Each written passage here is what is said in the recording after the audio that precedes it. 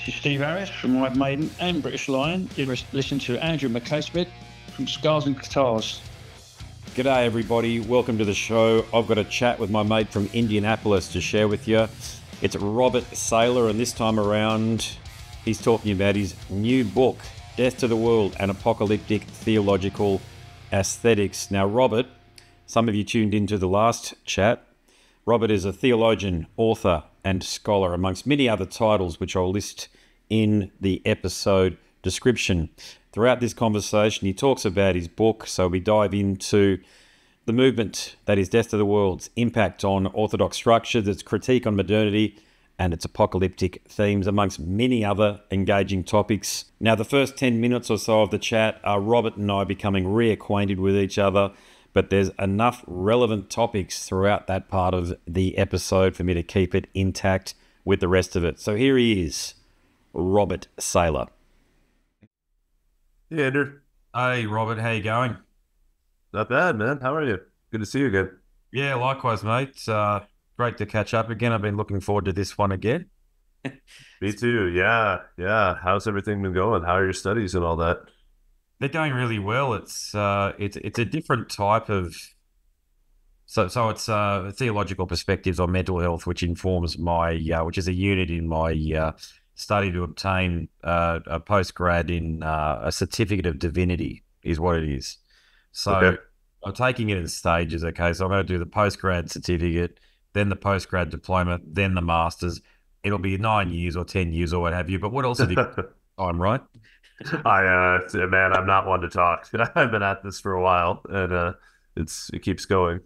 Yeah, I'm enjoying it. It's very different to journalism. As you can appreciate, journalism's all about doing this sort of stuff and using the cameras and the videos and Premiere Pro and the Adobe Suite and all the rest of it. So it's a bit of a change. I haven't had as much heavy essay writing and reflection writing as what I need to do here. And there's a ton of reading, as you can appreciate. But it's informing my opinion, and that's the whole perspective. That my perspective on studying is and education is that it just gives you a deeper knowledge to use in your everyday. It's not just about having a hard skill set that you use Right. say, to become an engineer or what have you. One of the things I've really noticed, especially as I've gotten older, is that like the people who seem most alive, the people who seem most like dialed into life, they're curious about something and they're learning about something. Like the people I know that are just kind of walking through life, kind of dull and numb and so on, they're just not curious about anything anymore. They're not learning. And so yeah, I think finding something that, you know, excites that curiosity and gives you a chance to indulge it, that's a huge part of just staying awake and staying alive in life. That's so true. Yeah, that's the it's not a cheat code exactly, but that's the method that I've found that I'm not saying I'm old, you know, I say this a fair bit on the show, but I'm 46, so I'm not suggesting for a minute that I'm approaching older age or what have you, but just think back, say 30 years ago to when in our youth, and we even looking at photos of our parents back then when they were even younger, in their mid 30s or late 30s, they look older than us now. Yeah. I think you're right in a lot of cases. And yeah, I think some of that does have to do with, you know, if we so choose, we have access to Yeah. things that just weren't a possibility, you know, a generation ago.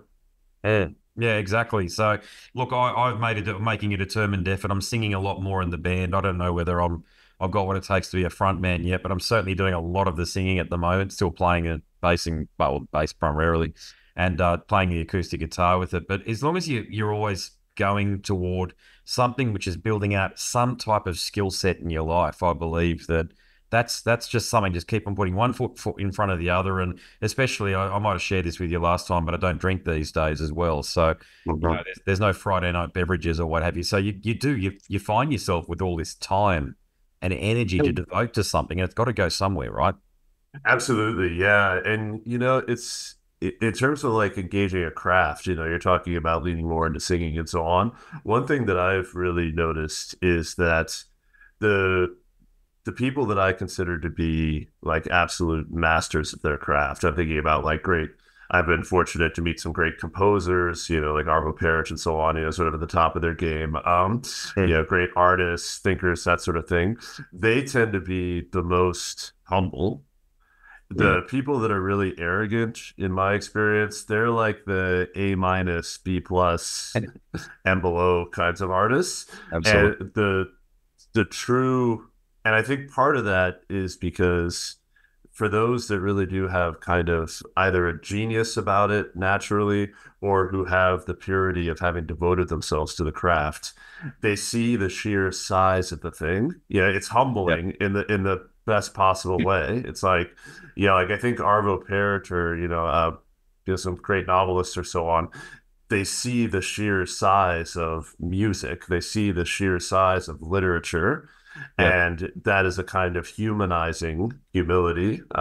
So I'm all for like the devotion to craft that as Yeah. formation, really.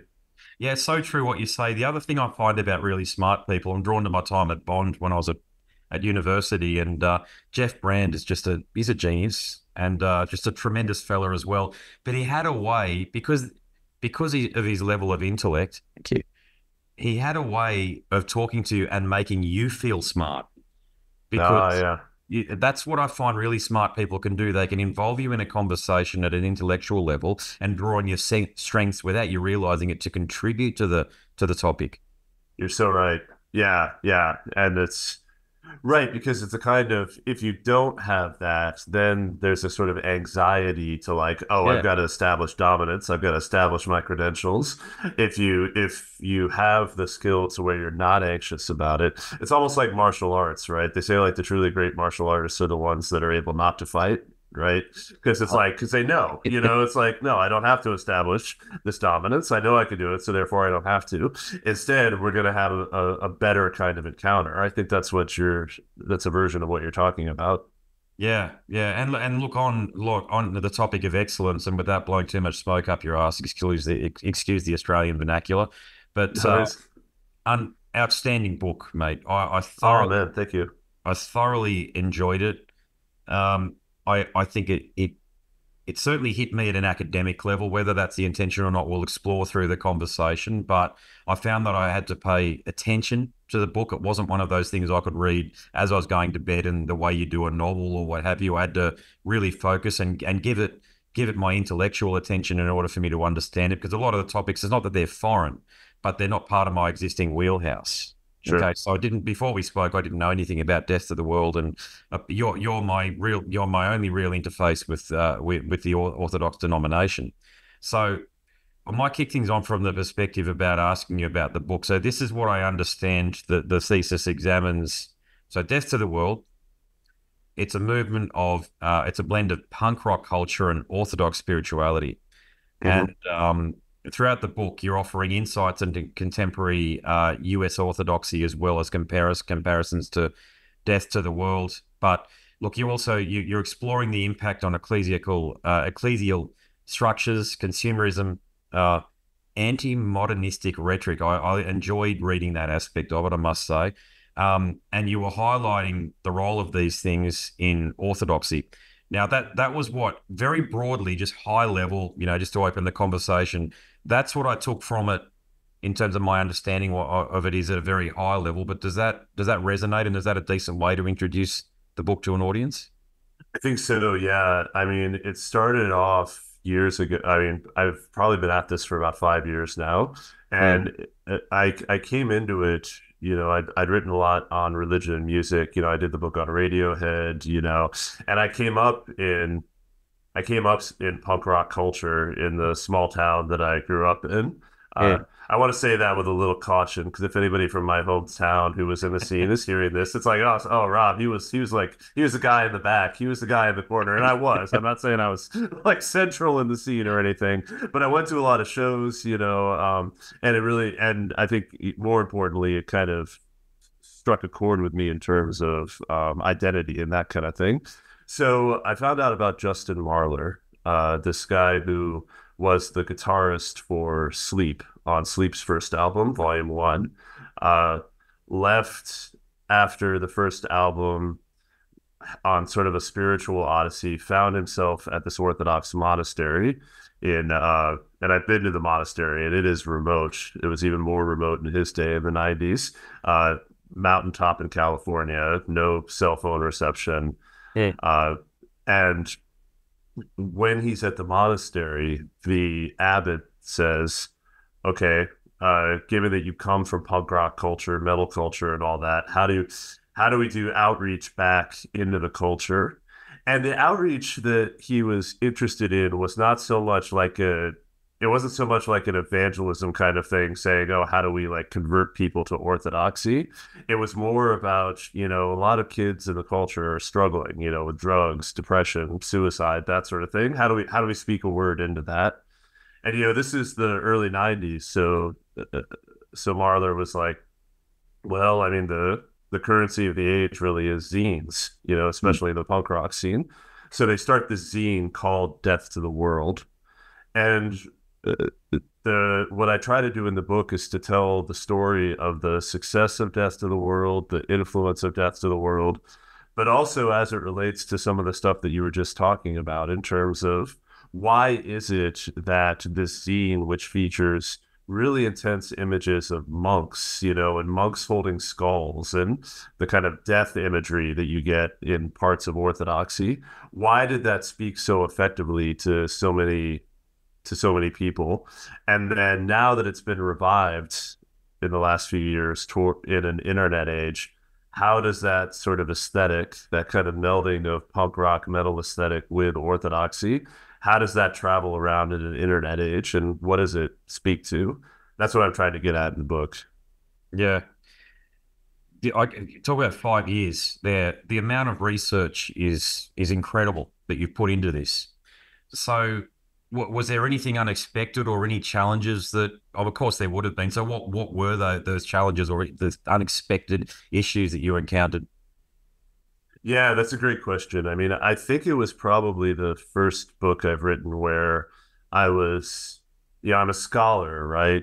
But at the same time, to do this kind of research, you do form relationships with people. And I went through all the normal university procedures, IRB, that kind of thing.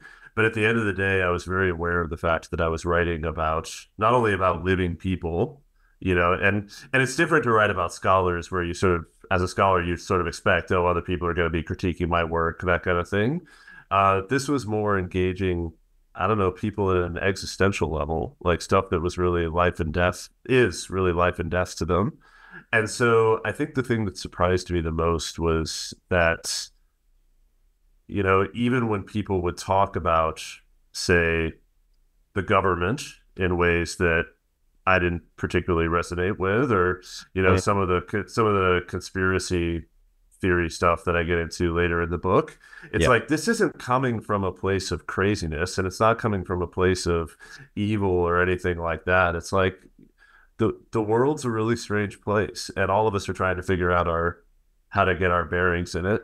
So I came away, I'll put it this way. I think the biggest surprise is that I came away from talking to people that I disagree with more affection for and sort of more respect for how it is that they engage the world. And respect and affection is not the same as agreement at the end of the day, but I'm grateful for all of it, if that makes sense.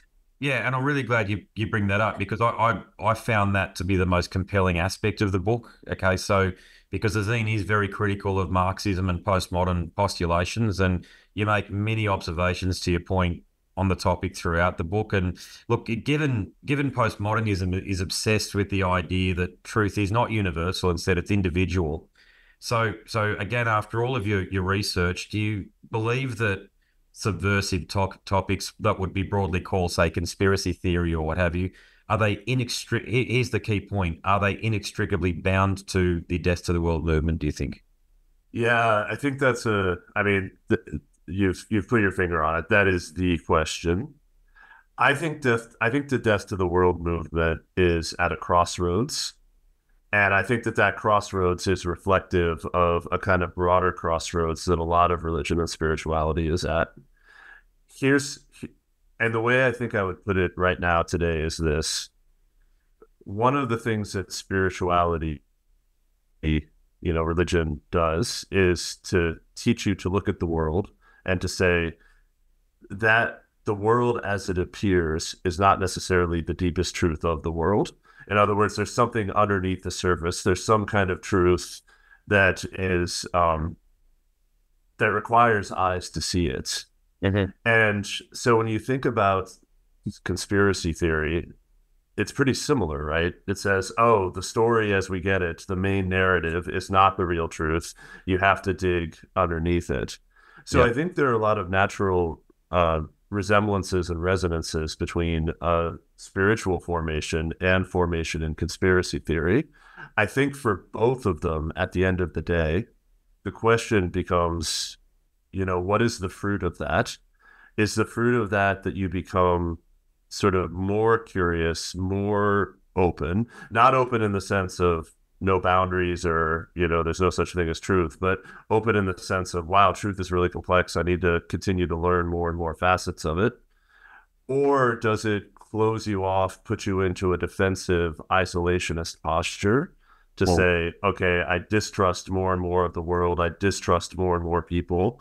Um, in some ways, to put it in theological terms, I think it's the difference between like kind of a Gnostic point of view that says, oh, truth is only the sole province of a few gifted individuals and everyone else is an outsider, versus what I took to be the Orthodox, small o, Orthodox early church insistence saying, well, no, there are a lot of depths to truth, but at the end of the day, truth should draw us closer together.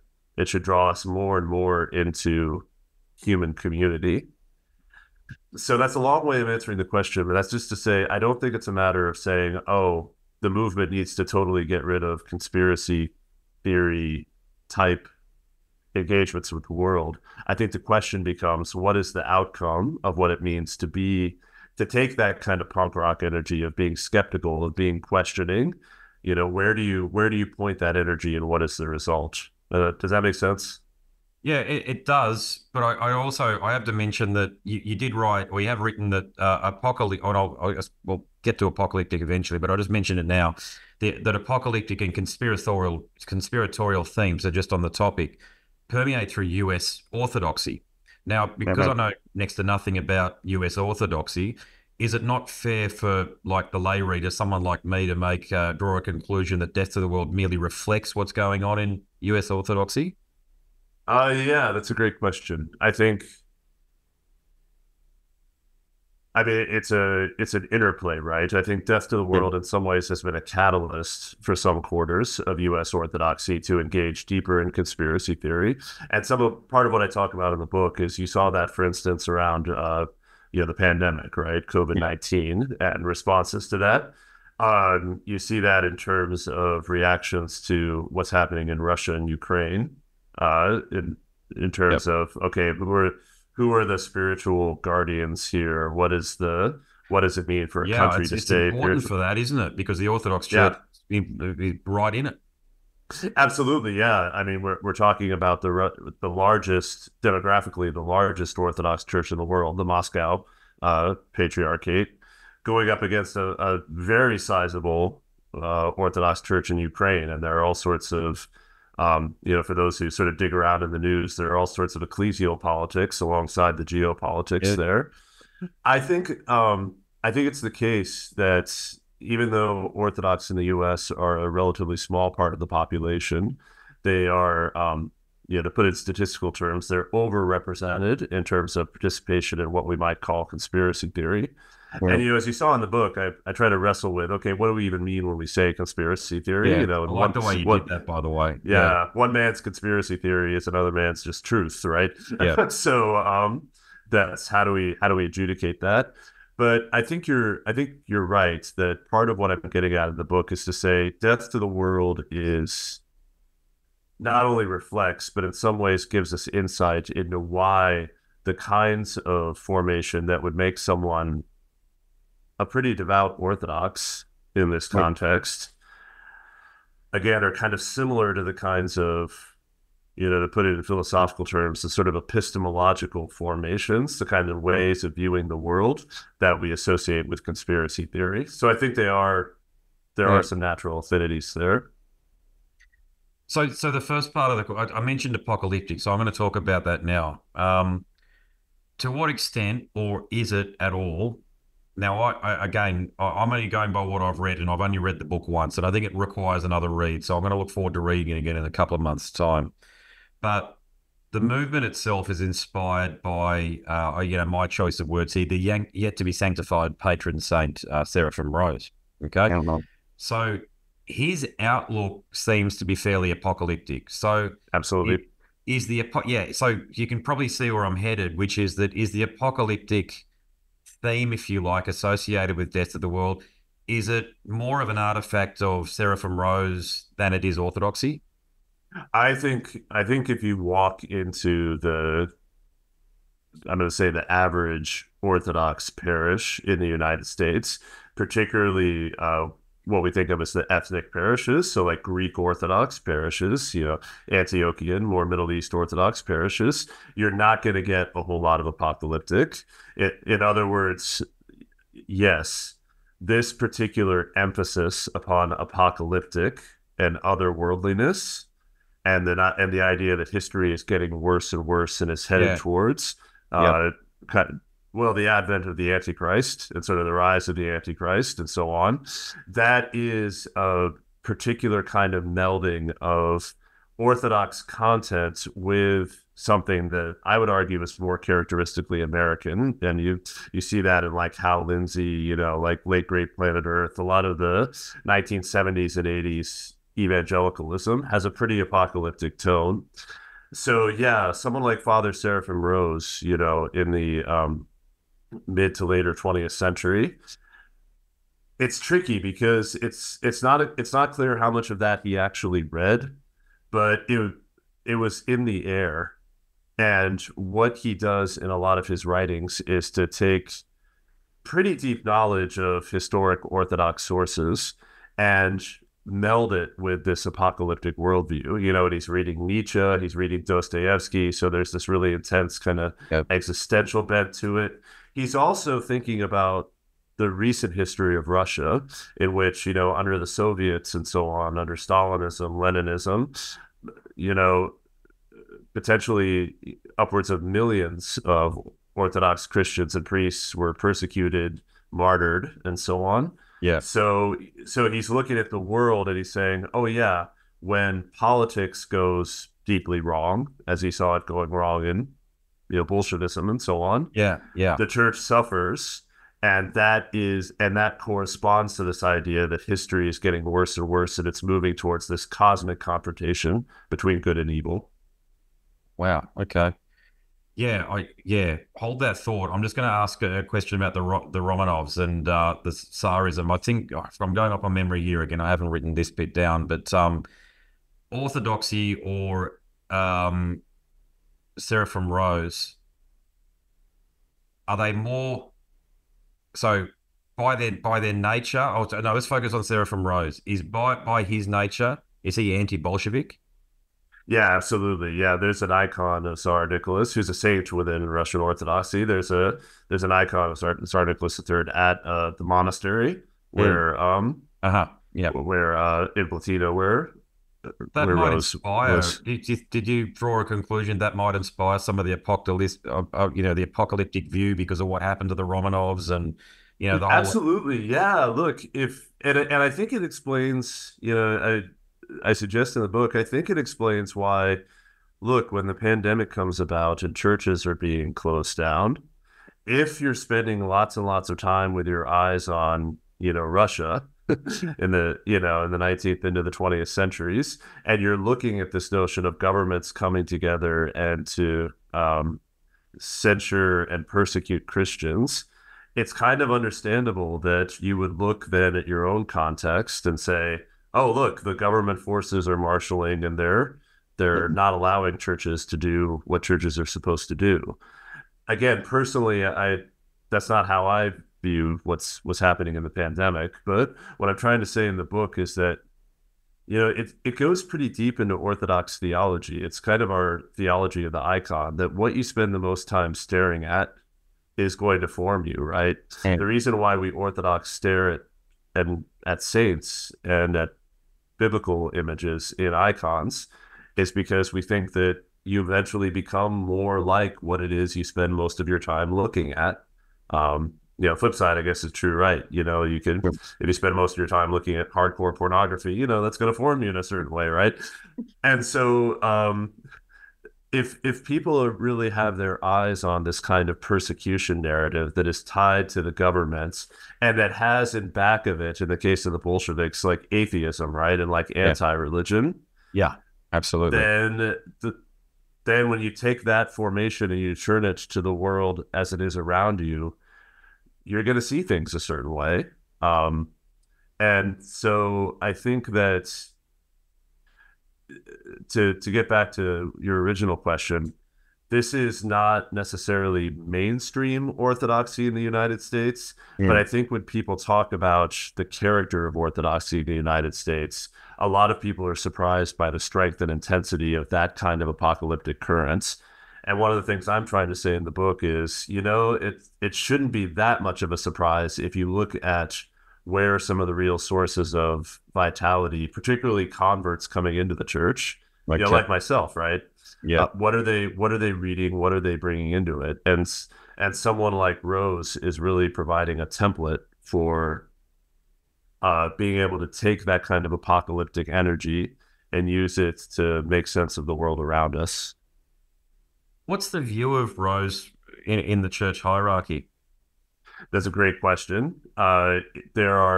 It's very split.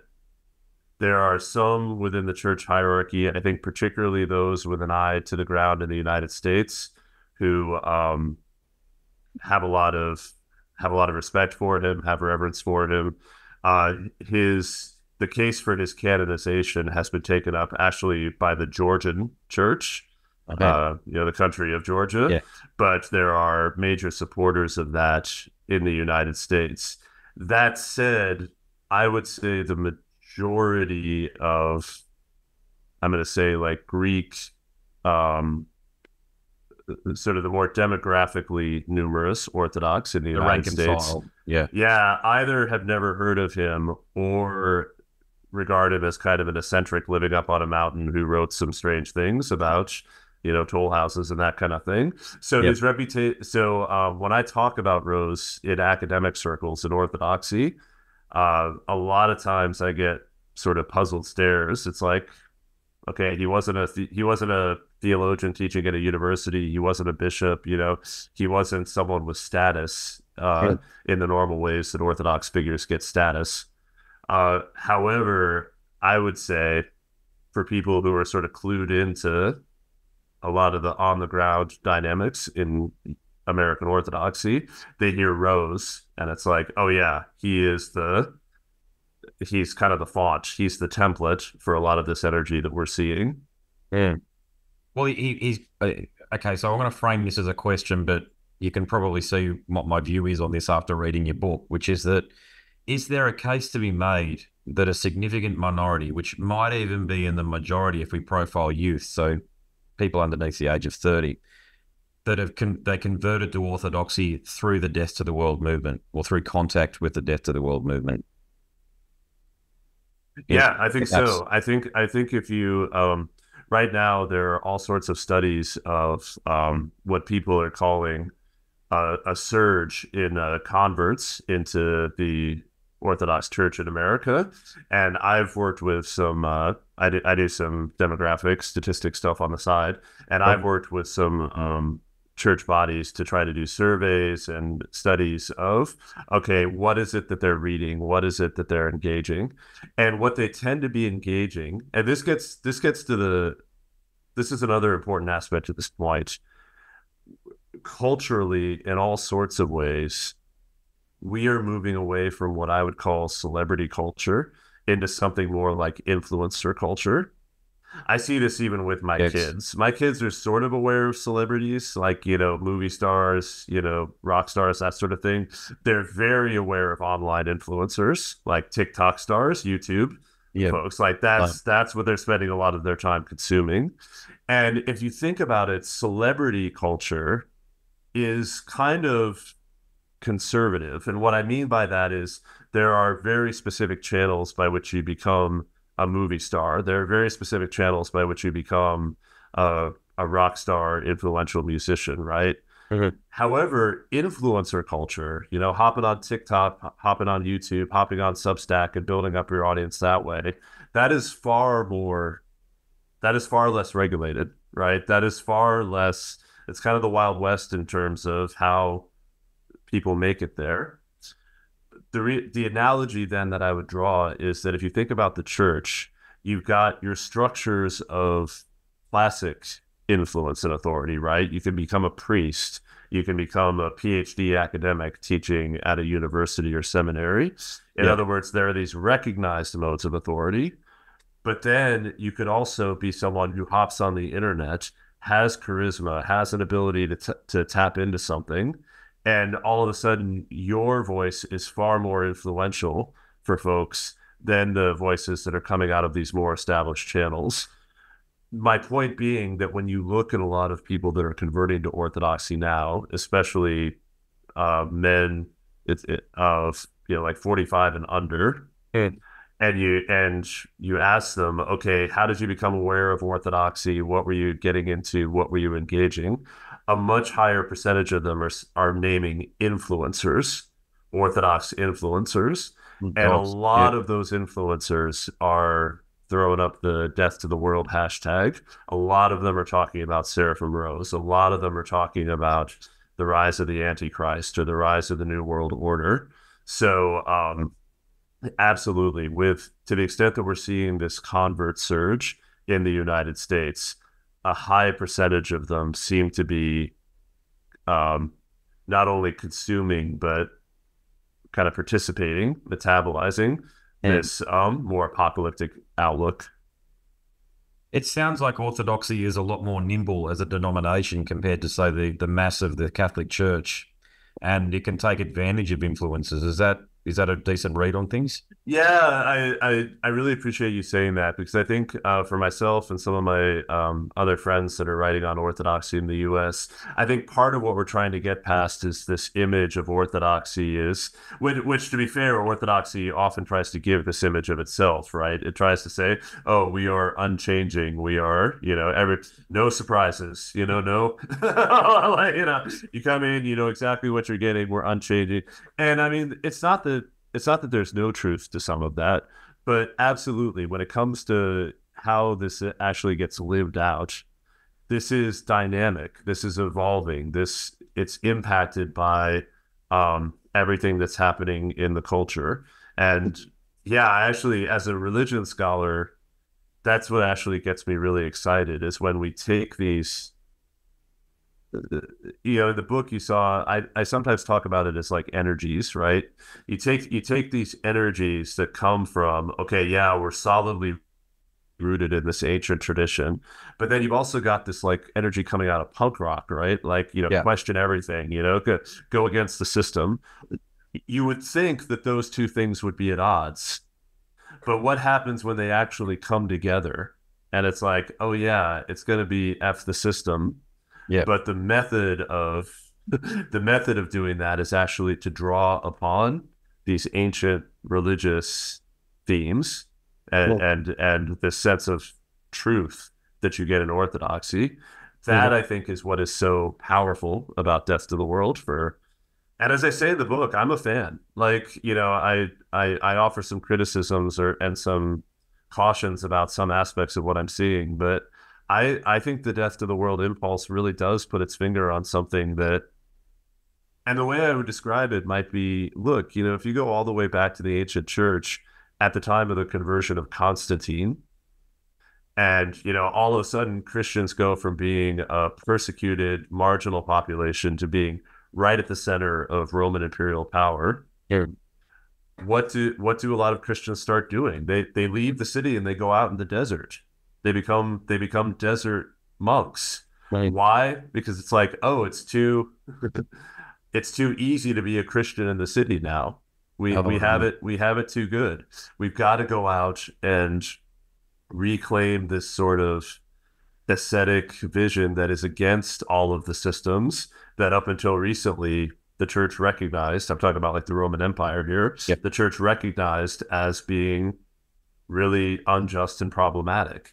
And I think Death to the World picks up on that same kind of energy. I think it picks up on that same, and I think that impulse, it's not that every single Christian is called to do that, but I think Christianity throughout time has always benefited from those who are willing to have that impulse to say, no, we're getting too comfortable here.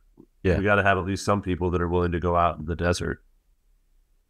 Absolutely. Yeah, great point. And look, another point is, after all of your research, how would you respond to an observation, which might even be a criticism, that the movement, so Death to the World, presents too narrow a view of Orthodox, and the key point here is the Orthodox spirituality? I think that if someone only sticks with Death to the World, then that's absolutely right. I think the very first line of the book, and I was talking to Father John Valadez, who's the priest that runs the movement now. And I remember I was sitting having lunch with him in California, where he's a priest. And he said, we print in black and white in order to teach people to see color. And, he said that, and I spent a lot of time trying to figure out what he meant. But the more we talked, the more I realized, okay, in a way, he's saying that the zine and the movement are designed to speak to people who have been living in this punk rock metal aesthetic, skulls, darkness, death, that sort of thing. Yeah. It sort of draws them in. And then I think in his vision, it's like, okay, and then you get all of the rest of the treasury of Orthodox spirituality. You get, the vibrancy, it's Orthodox worship is a total multisensory experience. And to your point, Orthodox spirituality encompasses all sorts of things. It encompasses mystical theology, on down the line.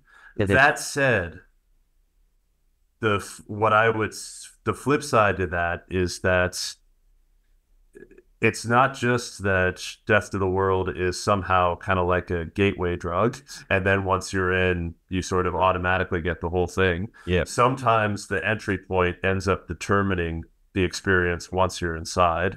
So I do think that the Death to the World aesthetic it does persist in the spirituality of a lot of people that come into Orthodoxy on the basis of it.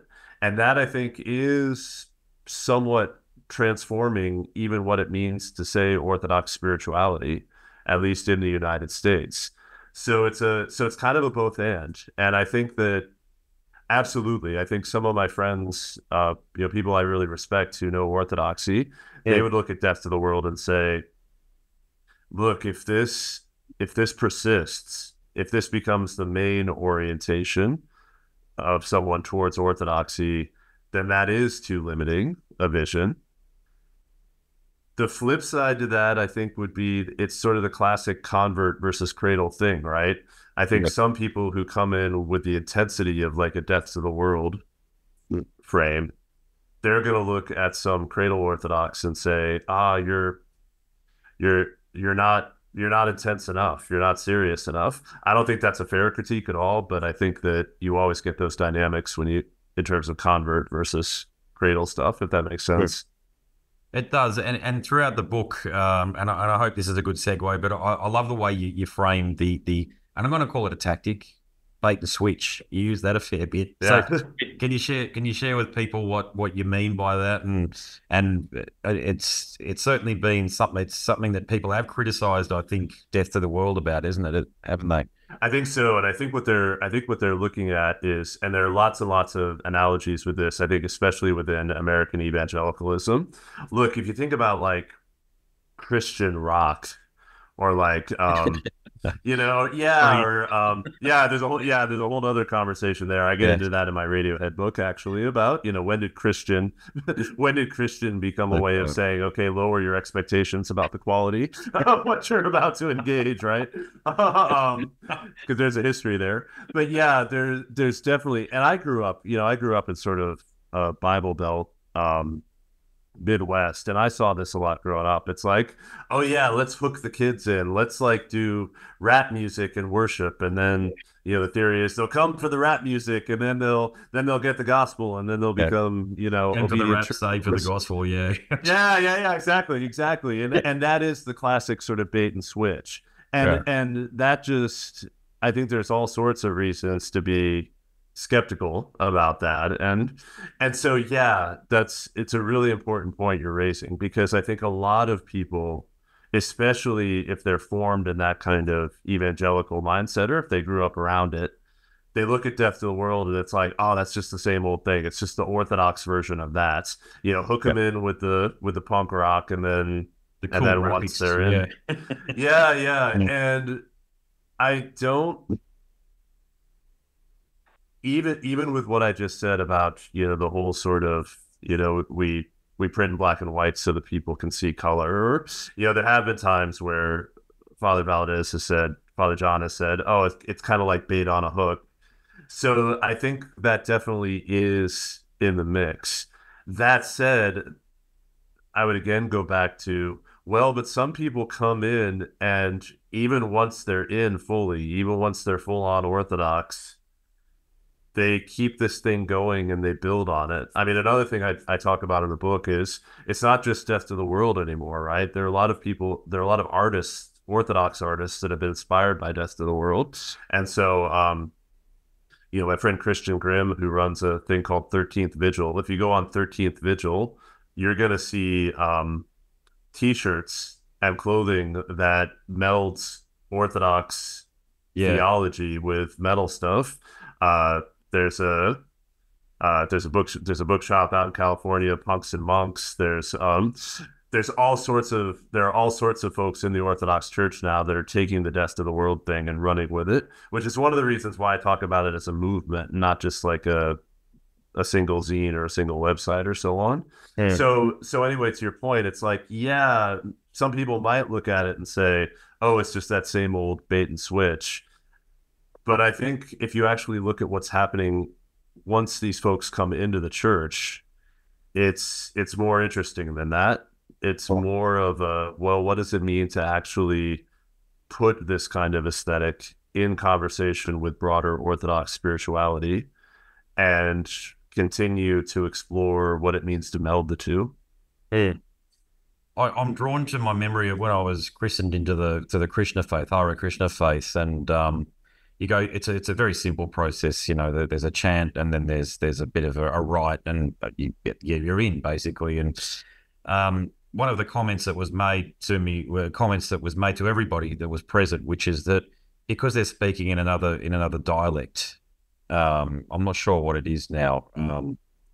But so something that originates from the subcontinent anyway. So I can't understand any of it. Okay, but they said Yeah. it doesn't matter that you can't understand any of it. These are words inspired by God. It's like honey. You don't have to understand how honey is made in order to enjoy it. Now, to what extent do you think that plays a role in, say, the Orthodox hierarchy giving their blessing to Death to the World? Oh, that's interesting. Yeah, yeah. Um, By any that's a means different place. necessary. Yeah. Yeah, that's a different place than I thought you were going with it, but I like where you went with it. Yeah. I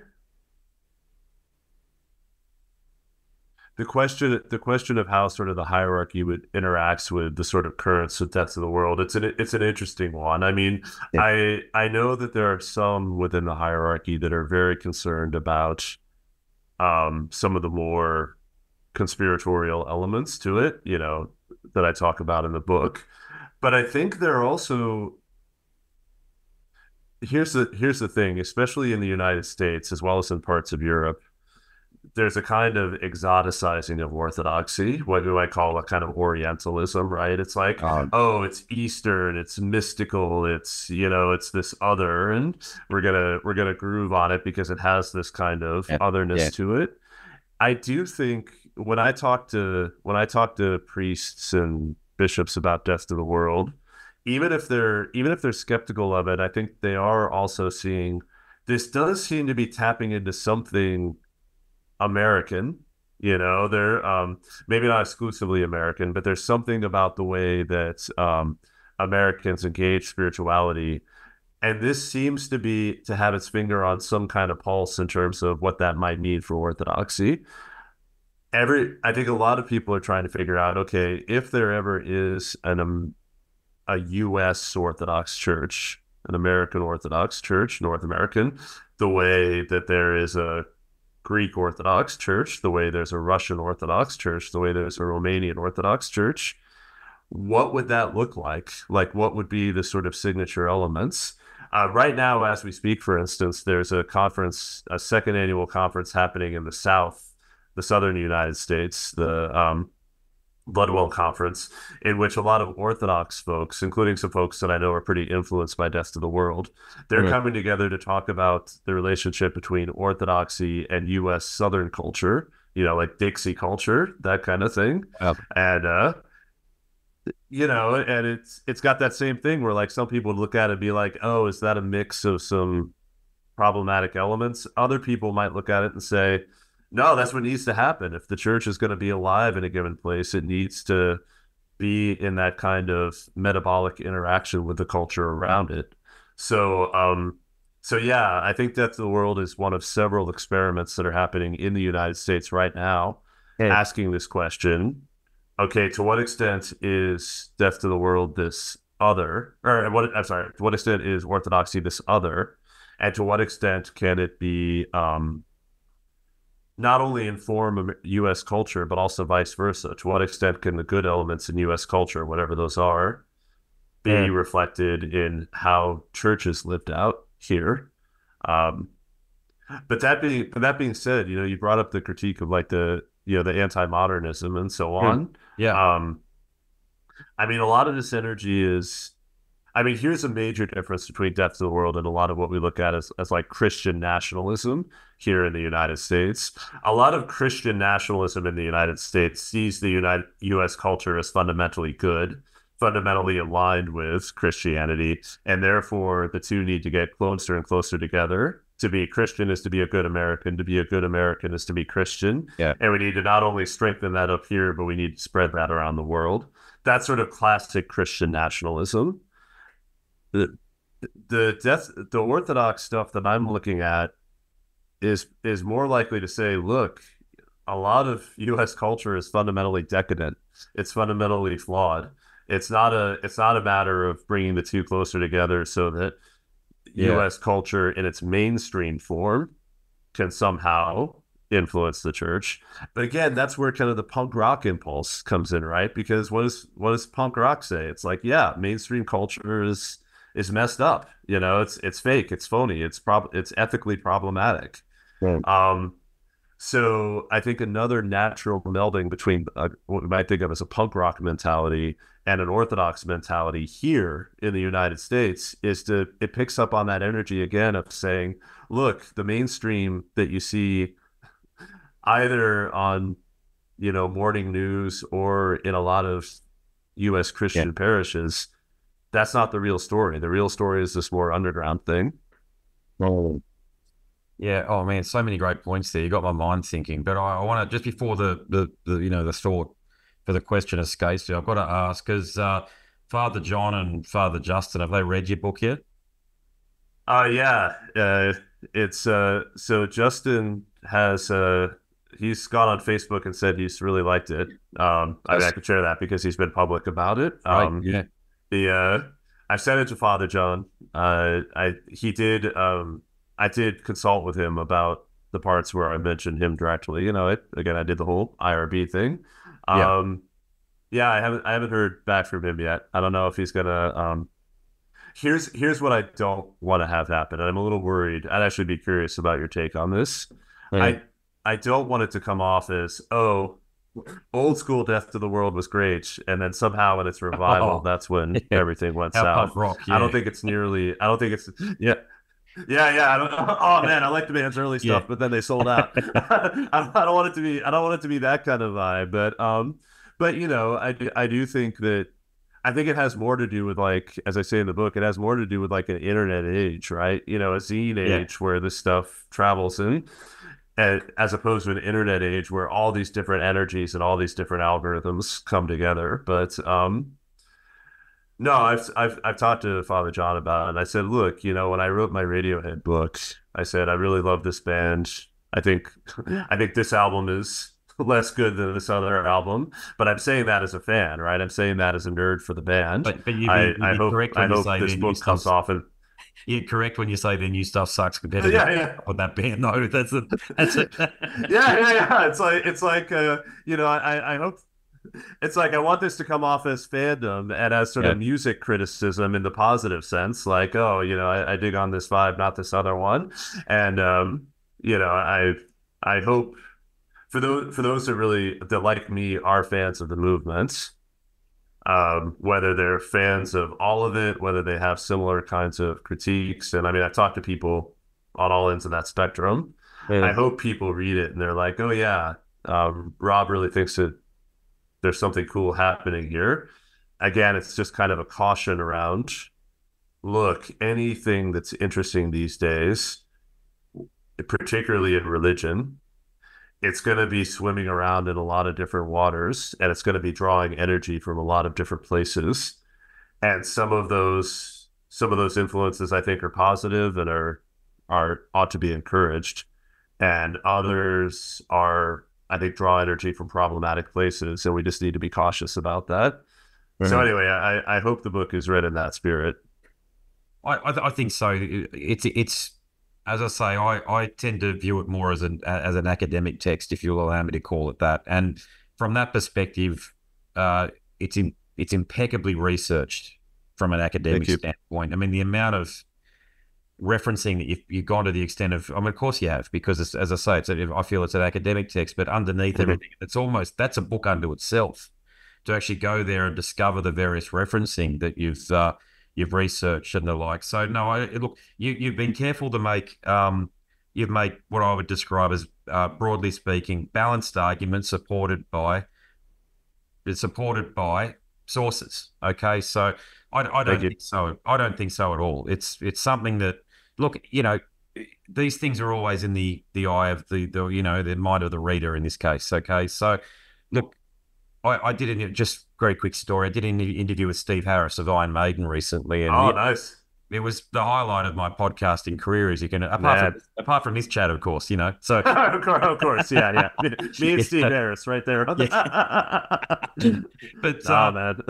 But look, it's a bit like I've heard this of when you interview Metallica, the fanboys came after me, and you get that, Yeah.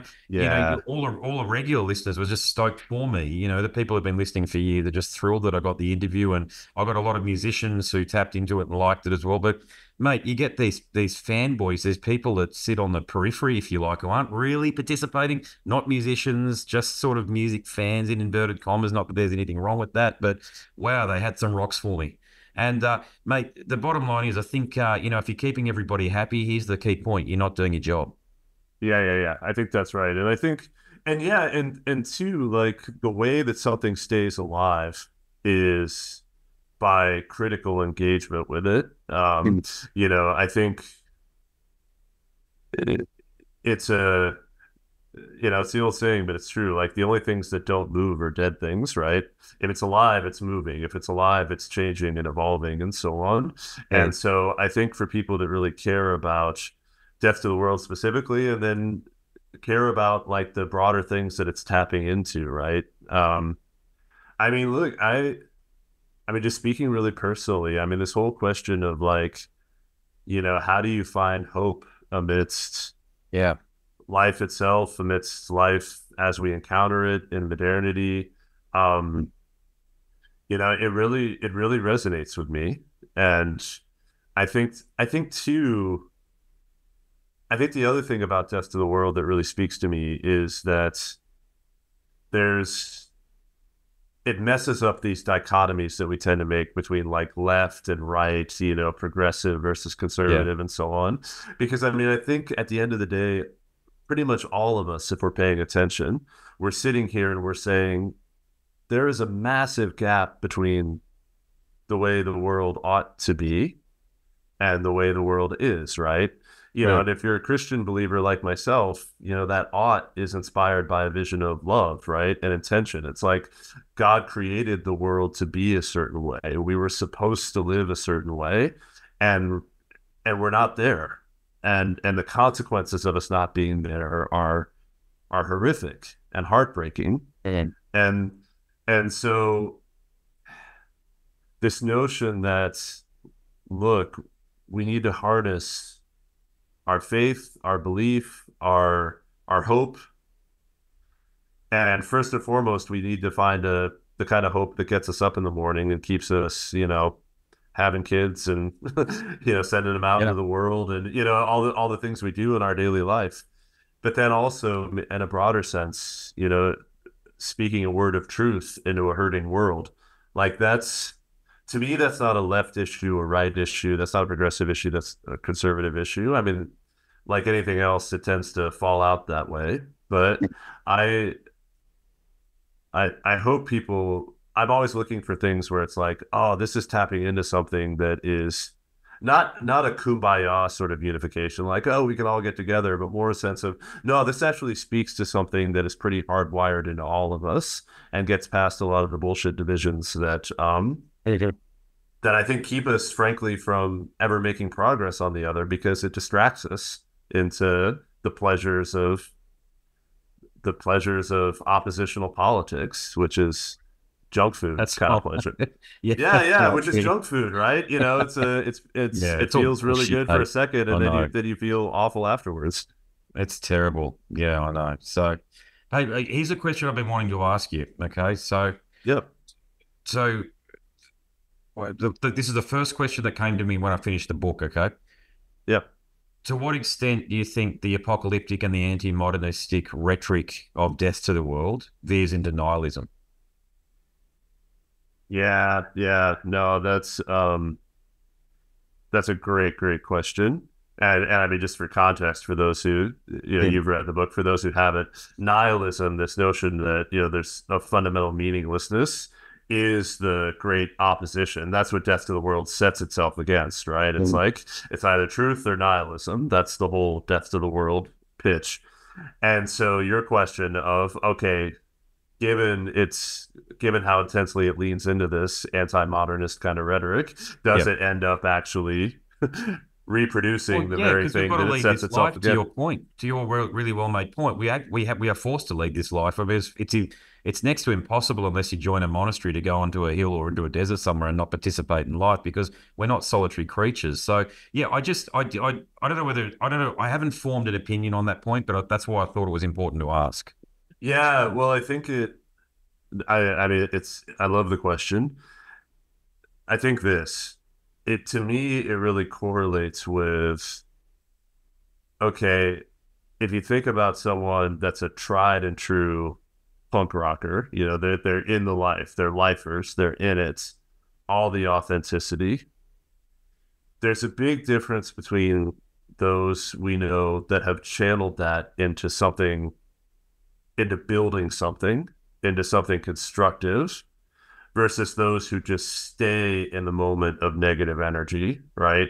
It's like, if one's whole punk rock existence is one giant, like, fuck you to the world, as opposed to, I'm going to take all this anger, I'm going to take all this energy, but I'm going to build it towards, whatever, animal rights, feeding the homeless, Dorothy Day, like one of my, she's right behind me here, she was punk. I mean, I'm not trying to be cheesy, but I mean, she was the Catholic worker movement. I mean, it was outside the mainstream, and she was oppositional in a lot of ways, but she was channeling it towards, okay, we're gonna feed people. We're gonna be hospitable to people that no one else wants to be hospitable to. We're gonna build things.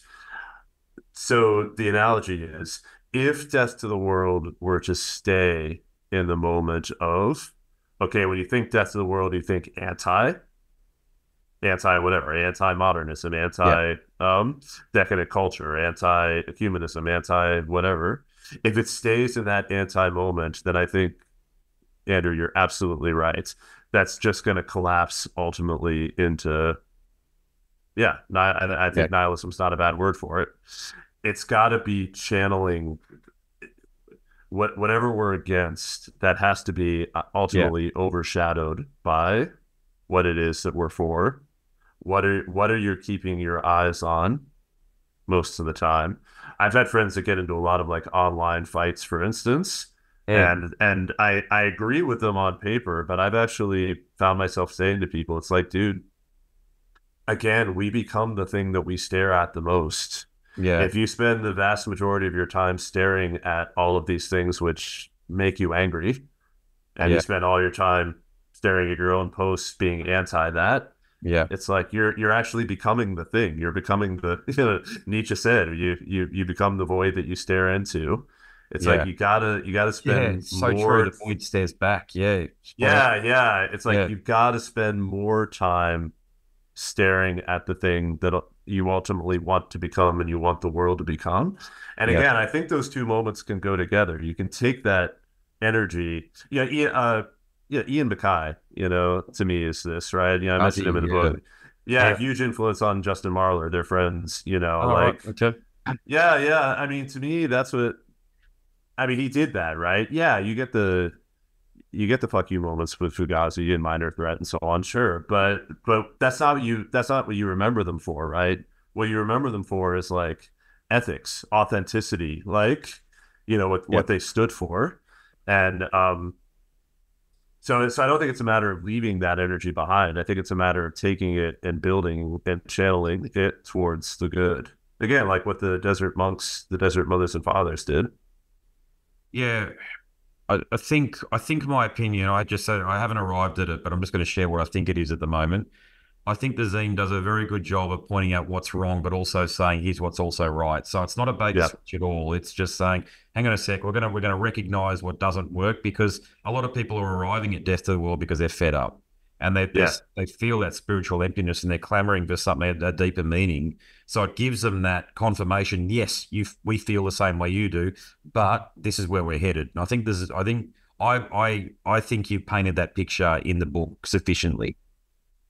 Thank you. Yeah.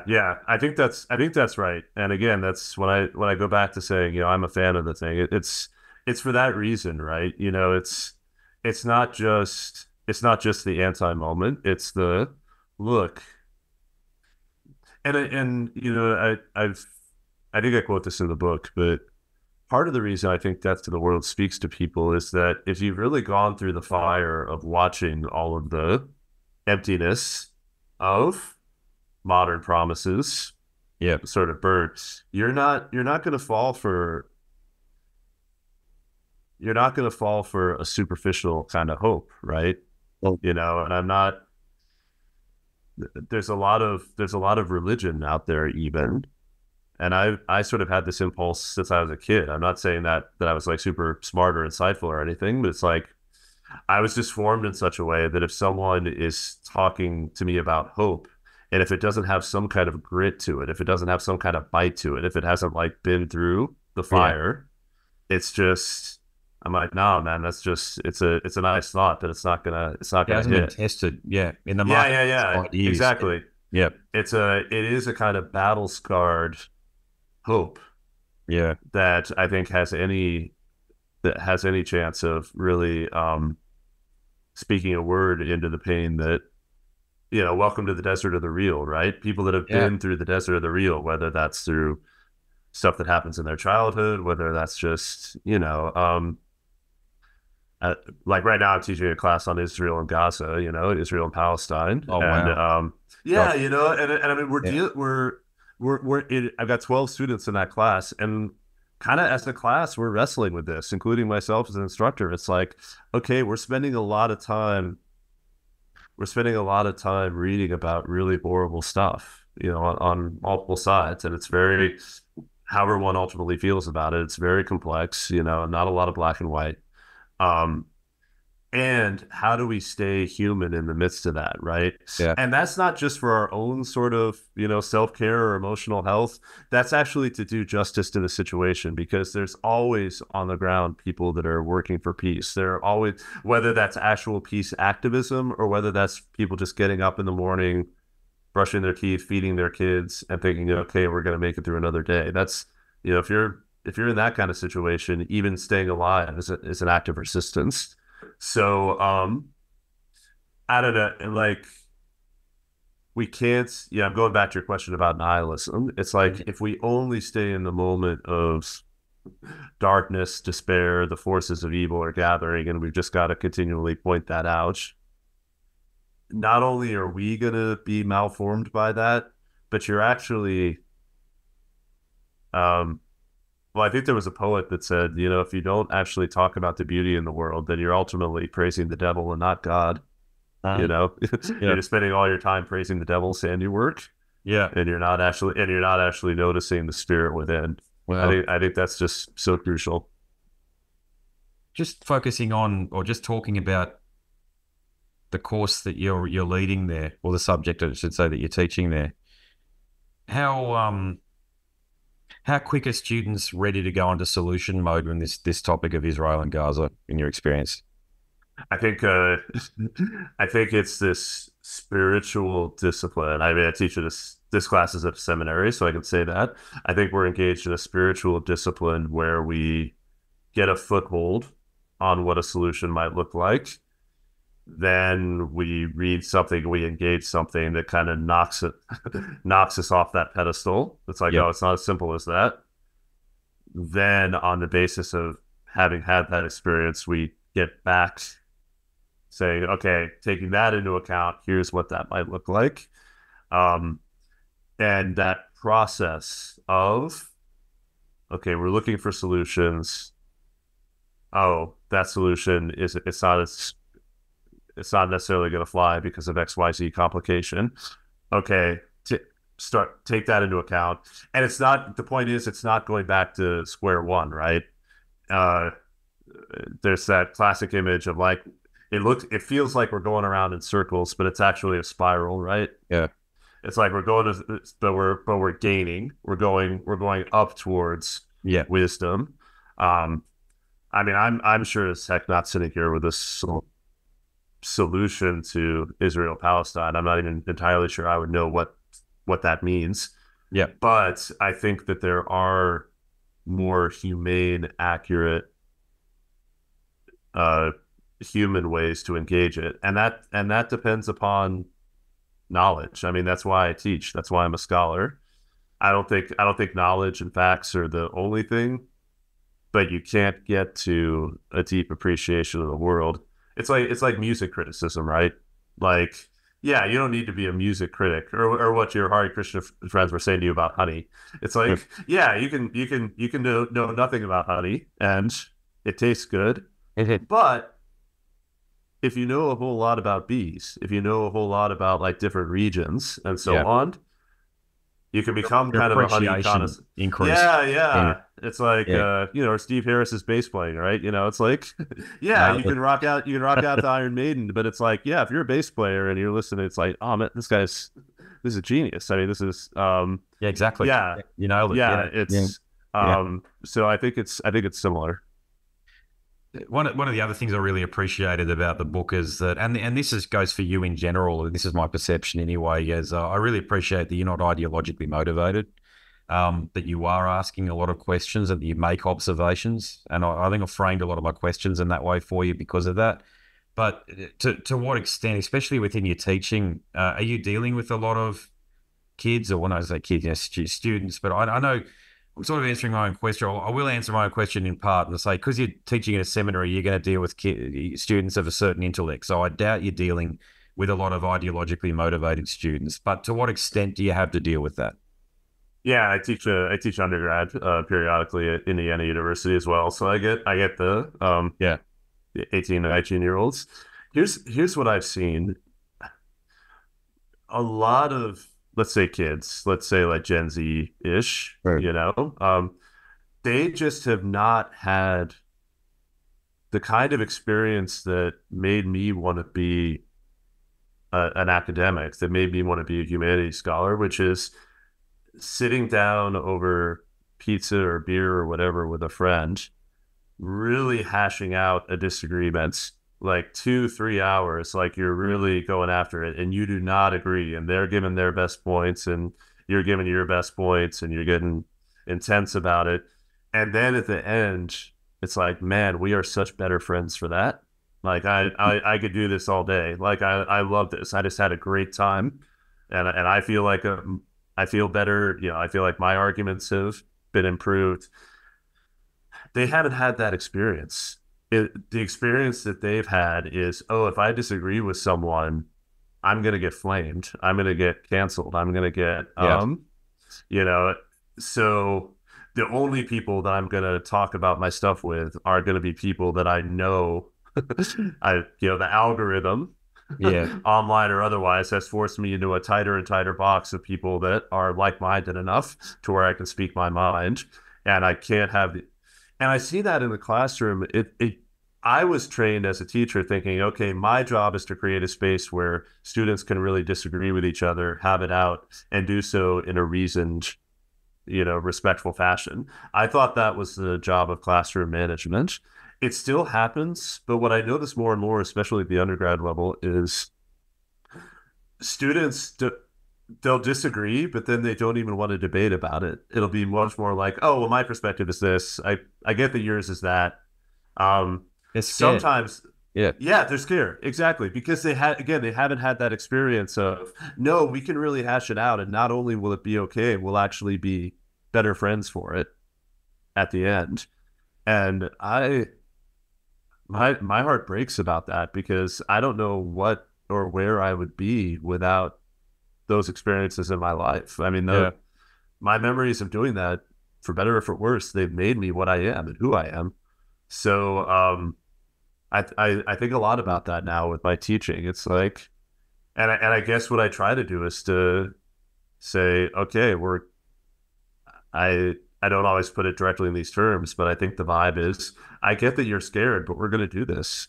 Like, if you say this is your view, I'm going to ask you about it. And I'm going to ask you to, I'm going to invite you, but I'm to provide, say more about it. Why do you think that? Who are you listening to? Who are your sources? And when it goes well, I think students then walk away having had something like that experience. And when it doesn't go well, we deal with it. But to me, that's a lot of what teachers become. The feelings as facts and safe spaces, mate. So, you must have come up against that issue. Absolutely. And I think, yeah, I mean, teaching is not, the classroom is not a safe space, but it can be a human space. It can be a space of respect. Yeah, absolutely. And I think, and maybe, I'm sure there are exceptions to this, but I think a lot of the people that come in saying, safe space, safe space, safe space, that's, again, a lot of times that's because they haven't experienced the other. They haven't experienced like a space of bravery and human connection and vulnerability and so on. And once they do, whether it's with me or somewhere else in their life, I mean, I still believe in education's ability to sort of, long after they've forgotten all of the specific facts and arguments that we're talking about, I want them to remember the feeling of, oh yeah, I stood my ground. I was forced to think critically about what I believe. Yeah. And I put it forward, and it was okay. And I learned something in the process, whether I walked away from that thinking exactly the same way that I did before, or whether my mind has changed slightly. I want them to remember, like at a deep level, that feeling, because I think that's what we need a lot more of. It'd be, no doubt. I would love to sit in one of your classes. I've got to say, you'd be an excellent mentor for that reason alone. But I'm drawn just on the topic of ideology. We've got it here in Australia. It's a Western Hemisphere thing these days. It's not an American. Yeah. America just gets punished a lot in the Western media for this. But you got two choices. I'm talking about the two choices that you've got we're a presidential year. and you're smart enough to know that the American electoral outcomes have a significant influence, say, on Australia, because we have American bases here. So we've got a significant American military presence in Australia, as does Germany, for example. So my point is that America affects the rest of the world in ways that I don't think a lot of people in North America understand or even aware. Yeah. Okay. So do you have a take, or are you willing to what extent are you willing to talk about what's going on with the electoral process when we've got two people who, I'm pretty sure I'm right in saying this for both of us, are pretty bloody unpalatable? Yeah, I think, this is where, again, sort of going deeper and not falling for the spectacle, I think, becomes really important, right? Like, I mean, the analogy, it's like you can watch sports, and you can say, oh, I'm really invested in my team. And, it's like I'm a Steelers fan. So it's like, oh, if the Steelers win on Sunday, I'm going to be in a good mood on Monday. If they don't, I'm not. I mean, that's fun. That's recreation, right? The problem becomes when that same basic mentality moves over into the complexities of same politics, right? It's like, oh, this is my team, as opposed to saying, look, this is, the diagnosis you just gave. It's like within the American electoral system. And I was actually, a friend of mine is another musician friend, is Australian. We were in London recently. We were talking about the next basis store drummer. Yeah. Lloyd Swanton. We were talking about the Australian electoral system compared to America. And I mean, and I know yours is not perfect, but I actually do think you all have done a better job of sort of widening systems. And you've sort of widened the palette. You've widened the array of choices. I think, and what you then get, and maybe this sounds oversimplistic, is that when it's always this choice of two teams, Steelers versus Ravens, Republicans versus Democrats, you end up it feeds this binary. Yeah, it feeds this binary to where all of a sudden it's and the place you see it is that people stop listening to each other, and all they're listening for is code words. Yeah, right. Like it's, oh, you just said inclusion. You must be a crazy hippie lefty. Oh, you just said truth. You must be a radical conservative. It's like everyone's just listening for the code words that are going to send them off on their. Yeah, and that's a thinking problem, but it also then it becomes a technology problem, because again, then the algorithms take over, and so I think that I think the United States really has a lot to learn about what it means to put in place structures that will allow for a broader palette. We try to do that sometimes with third-party stuff here, but that just doesn't. The system is not built to allow that to gain traction. So so my politics then just goes. I was talking about this the other day. My politics really have become pretty hyper local, to be honest, and I know that local doesn't touch, nuclear war, that billions of dollars in foreign aid. I mean, I know there are huge issues that can't be worked out at the local, right? But I just, I'm like, start with your local school board, start with your local sheriff, start with your local co-op, and try to, and I don't mean that in an isolationist way, like, bunker up, with 10 other preppers. I just mean, I think what I mean is don't spend all your time on the spectacle that doesn't really care about you. Spend time in the direct visceral connection that does care about you. And then maybe collectively we build up from there. I don't know. Some days I'm hopeful about it, some days not. Yeah, I think I'm the same. Yeah, but you made a really valid point, which is I've long said, or not long, for the duration of the podcast anyway, we do have a lot of political conversations, and most people are on the, it's not that we're somewhere in the middle, we're somewhere outside of it, looking at it and going, what the hell? How did we end up at this point? I mean, there's this idea that you follow a political team. Oh, I'm the blue team or the red team. Like, to your point, I'm a West Tigers rugby league. So they had a bloody Yeah. awful night tonight and lost Yeah. 60-12 or whatever it was. It's terrible. And I think, well, it doesn't actually influence how I feel because I've got nothing to do with it. And I got to say, I feel a little bit like that with politics as well. But a lot of people don't. Most of the people that are active online, those people who you see having arguments over, they don't feel that way. They think if I have this argument, I'm putting up the flag for my team and putting the stake in the ground and fuck you, And it's how we and how we lost it. I know it was lost in America before it was lost here, but we've certainly arrived at the same point as you have in the United States. We're not cynical anymore toward politicians, and I don't know when that happened. And I'm really worried about that. That's the one thing. Yeah, that's well said. I and cynicism, to your point, doesn't mean inaction. It doesn't mean, oh, and therefore I just don't participate at all. But it does mean irony, right? Like a healthy irony. It's like, look, if politicians are not going to save you, they don't care about you directly. That doesn't mean that the political process itself doesn't have consequences. But if you're going to participate in politics, I think you're absolutely right. I would actually use a slightly different word. I think I would say irony, or a sense of skepticism as opposed to cynicism.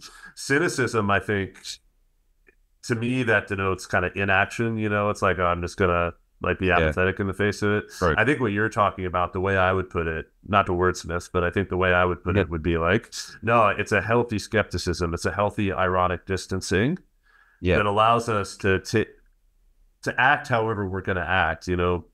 Vote however you're going to vote or not, do whatever, but don't invest this kind of false existential importance into it.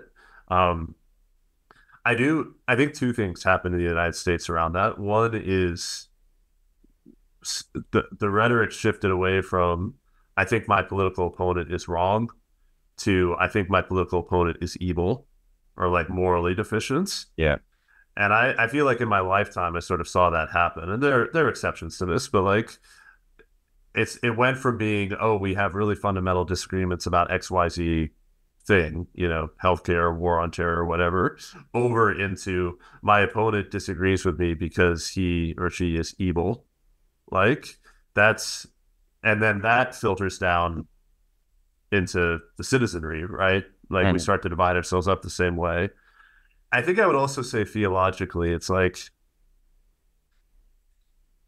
just to put it over simply, like if you lose faith in the ultimate, you're going to invest the penultimate with a weight that it was never meant to carry, which really is the definition of idolatry.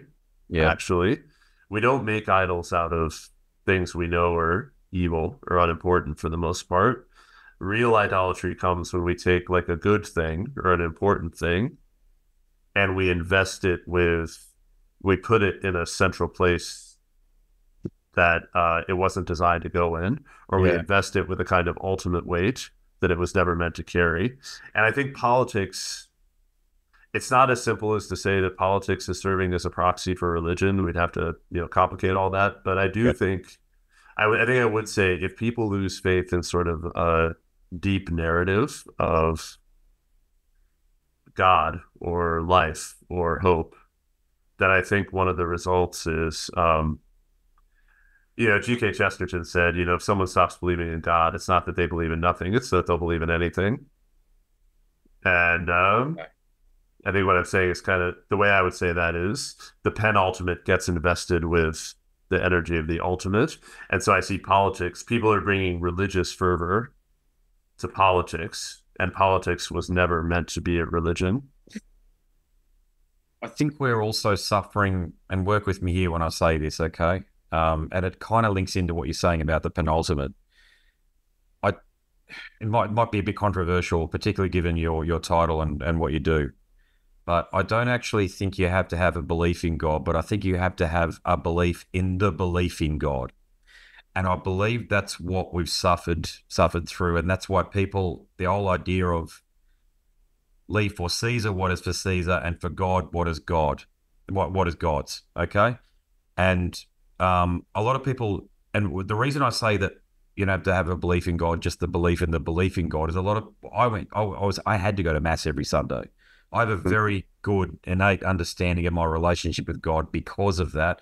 Most people don't. I've learned that don't have that. They didn't have that. They weren't. I was brought up in a hardcore Irish Catholic household. Had to go to mass, all of the sacraments, including marriage in a Catholic church, right up to that point. That I've participated in, and my point is that most people that don't have that. They don't even know, when I say sacrament, they don't know what that means. But a lot of people still understand that they have a belief in God, but it's more of an agnostic perspective. But just in my conversations, people aren't even willing to acknowledge they're agnostic. And so when you remove God and you replace it, what are you going to replace it with? This is the point. And for a lot of people, that's politics. And I do believe, this is just my theory, it is playing that role. I think absolutely. And you know, it's, and the system will exploit that. The system will build on that, right? You know, I can't remember a presidential election in my lifetime where the line wasn't, this is the election that will decide the future of the country. This is the election where everything's at stake. Everything's all on the line. It's up to you. And and it's like, and you know, again, if you've got sort of a healthy skepticism, you know, you roll your eyes and it's just like, oh yeah, that's politician speak, you know, whatever.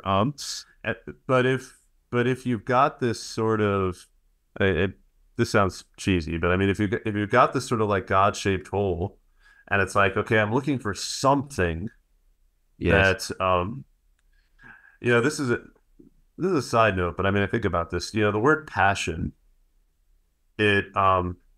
we talk about being passionate about something. Passion also means suffering, right? In Latin, you know, the passion of the Christ. Yeah.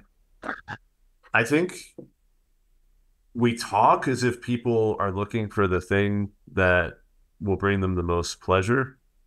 I actually think that people are looking for the right things to suffer for. I think we've got that hardwired into us. It's like we have this sense, oh, to be truly human, to live a meaningful life, is to suffer for the right things, to strive and to struggle and wrestle for the right things. And I think part of the reason why politics so easily fits that God-shaped hole and draws on it is to say, oh, we're not just promising you pleasure, we're asking for you to suffer for this. You know, you got to go out and, you know, be on the front lines, be a soldier for this, and so on. And I think that's a far more seductive message than, say, I think it's the reason why I say like music fandom doesn't have quite the same draw. I'm not saying some people don't make, you know, their rock star idols and their idols, but I actually don't think that happens nearly as often as it does with politics. Why? Because for the most part, entertainments and the promise of pleasure doesn't hook into those deeper kinds of energies that say, I want to suffer for the right thing. Yeah. I want to be a kind of martyr for the right thing. You know, passion. In that sense, politics picks up on our passions. And, you know, there's a whole other thing we could say, you know, in Orthodoxy, passions are actually named the negative energies that happen when we do that idolatry thing, when we invest the penultimate with the ultimate. So in Orthodoxy, we talk about overcoming the passions, not because the passions always point to bad things, but because our passions are our way of attaching ourselves inordinately too much to things that are not designed to carry that kind of weight. So if I'm passionate about, well, I mean, let's take a really intense example. If I think about my kids, you know, I'm called to love them, I'm called to suffer for them, I'm called to do it. But if I make my kids the ultimate, not only is that wrong theologically, I'm really damaging my kids at that moment. If I truly say there is literally nothing more important than you, and I will always place you at the center of everything. Kids are not meant to bear that weight. Spouses are not meant, you know, romantic partners are not meant to bear that weight, you know, and you're really going to damage the thing if you try to put all of the weight of the ultimate upon the penultimate thing. And so overcoming the passions, I think, means partly like overcoming that tendency to attach ourselves in an ultimate way to that which is not ultimate. And again, I think politics is just designed to uh, hook us exactly along those lines. Yeah, great summary. Look, I'll make this my final question for you, and I'm going to bring it back to the book, of course. Okay, so what are your aspirations for the book? What do you hope happens from here? Well, the main thing is that it gets out into paperback, so it becomes affordable. That's I'm told that it'll come out in paperback in about a year or so. So if you're listening to this and you're intrigued by the book, get it. It's crazy expensive right now, but it should be at libraries or whatever. If you, but what I hope it does is that it keeps this conversation going around some of the things that we've talked about, saying, well, like sitting here right now, you've really picked up on something that I was hoping readers would pick up on, is that it's not just this bait and switch kind of thing. It's more that because religions are living, vital things, people come into it in certain ways, and then that keeps going in ways that can either transform something towards the better or can potentially deform it into something less good. And I think Death to the World sits right at that intersection of something that means a lot to a lot of people. And it is one example of how you can carry that forward in a way that really creates ongoing, intense connection with God, with the divine, with truth. Or that can get caught up in all of these kinds of dynamics that we're talking about, the algorithms, the outrage, the culture wars, the everything, to where that same kind of energy gets channeled in a negative way. I hope people, if they read the book, I hope that intrigues them. And then I hope they start seeing that in lots of other places, and they get curious about, okay, what does it mean for this energy to get channeled the right way as opposed to the wrong way? And then we get more people, we get more books, more conversation about all the other kinds of places where that happens. If that happens, I'd be super excited to have played a tiny part in it. Yeah, I want to thank you finally for participating in the two conversations that we've had, because it's the direction that I want to add more conversations like this. Of course, we will talk again, no doubt. But sure, my audience isn't stupid, and I don't treat them that way at all. Like, there's this whole bloody thing with extreme metal's a bit different. It does attract a different type of person, but heavy metal is music for idiots or what have you. I've never treated my audience that way, and I can tell you that the podcast audience in particular really hooked into our last chat. And I even, just to give you this bit of feedback, I'm good mates with Jamie from Dimmu Borgir, and he told me our chat was the best episode I'd ever released on the show. Wow. So to give you an idea who we're getting through to and the sort of people that it's resonating with, mate, it's actually working. So the work you're doing and the sort of conversations that we're willing to have, mate, they are resonating, and that's really important. Wow, that's awesome. And I always love our chats, on and off the record. So let's keep it going. Thanks for everything that you're doing. Rightio, there you go. Another worthy conversation with my mate from Indianapolis, Robert Saylor, theologian, author, and scholar. I really enjoy these chats actually with Robert, and I hope to do many more with him and with others as well. If you are, or if you know an academic that would like to come onto the show and talk about their book, hit me up. It's just another string to the bow that makes up the quiver. Is that the right way of describing it? You know what I'm trying to get at. It's just something that expands the horizons of the show. There you go. All right. My name is Andrew Mackay-Smith, and I'm the host of Scars and Guitars. Until the next one, it's a very good bye for now.